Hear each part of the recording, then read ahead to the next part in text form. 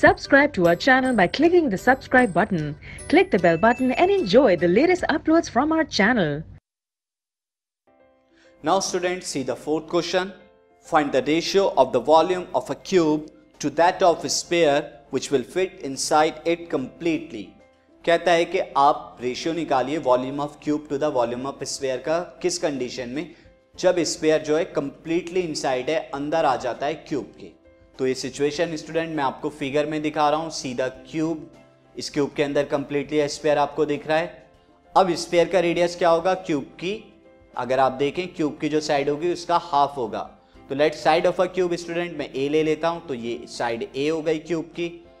अब स्फीयर का रेडियस कितना होगा, ए का हाफ, क्योंकि ए क्या कर रहा है, स्फीयर के डायमीटर का वर्क कर रहा है। तो radius of sphere is nothing but A upon 2, इसका हाफ हो जाएगा।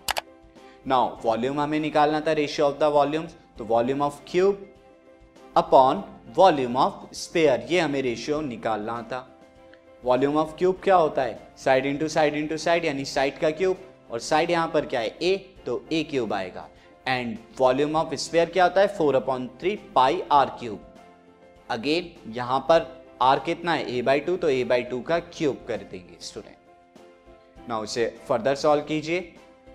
This will become 3a cube, मैं ऊपर की तरफ लेके चला गया 3 को, 4 पाई a क्यूब अपॉन 8। यहाँ मैं a क्यूब से a क्यूब को कैंसिल आउट कर देता हूँ, एंड दिस 4 से इस 8 को कैंसिल आउट कर देता हूँ, 2 हुआ, एंड दिस इज π/2, और ये 2 ऊपर की तरफ चला जाएगा, तो 2 3 is 6 पाई।